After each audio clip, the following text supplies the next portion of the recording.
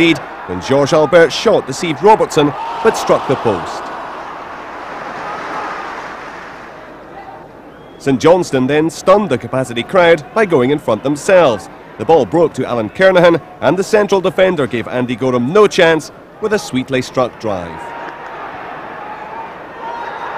But Rangers were back on level terms before the interval. Ian Durrant fed Laudrup, and although Ali McCoist missed the cross, Marco Negri was on hand to score.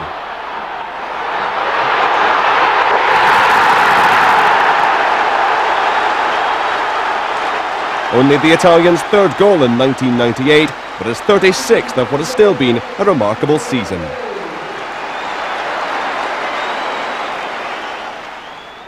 Rangers clinched the game in the second half with a stunning effort. The ball lashed in by Jonas Tern as the Swede emulated Kernahan's opener.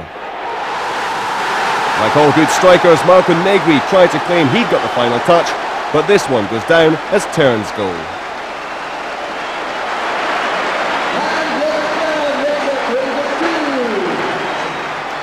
And then a historic moment, what turned out to be the last appearance of Paul Gascoigne in a Rangers jersey. His time at Ibrox was never dull. There were clearly incidents the club could have done without. But surely no one would argue that, on his day, Gascoigne is one of the game's great entertainers. He tried to leave the Rangers fans with just one last memory. But after a great run, his final shot was saved easily. Nevertheless, Rangers had won what was clearly a vital game.